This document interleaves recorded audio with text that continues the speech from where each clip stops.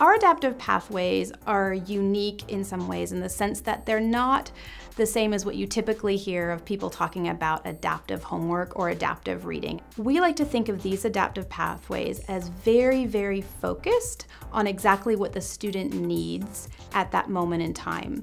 A lot of other adaptive reading and adaptive homework kind of throws a whole bunch of information at the student. They do 100 multiple choice questions, and then it culls some of them out and eventually gets them down to a point where maybe they're only studying a few concepts, but that's really time intensive. And I think students sometimes get bored of that and they may not take advantage of it completely. So we wanted a really tailored approach where it would hone in on exactly what they need from us at that moment and then spread that out through the course of the book. So they're getting little bits of adaptivity all the way through exactly where they need it at the time they need it the most.